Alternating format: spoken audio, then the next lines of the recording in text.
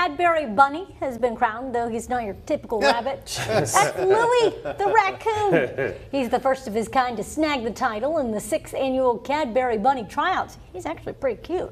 He captured the hearts of fans who voted for him through this year's bracketed system on Instagram because of his friendly demeanor and artistic talent. Oh my gosh. Louie will star in the 2025 Cadbury bunny tryouts commercials. You don't think he's cute? Yeah, he's cute. He's cute. Yeah.